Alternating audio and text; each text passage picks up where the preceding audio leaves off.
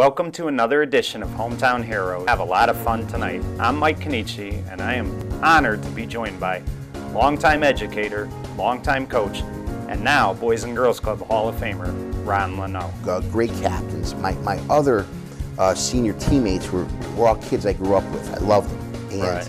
And I was not the best athlete out of the bunch. I could think offhand of some of the guys in that team that were excellent athletes. Eddie Sheehy was an excellent athlete. Jeff Rice, who was a year behind us in school, was an excellent athlete.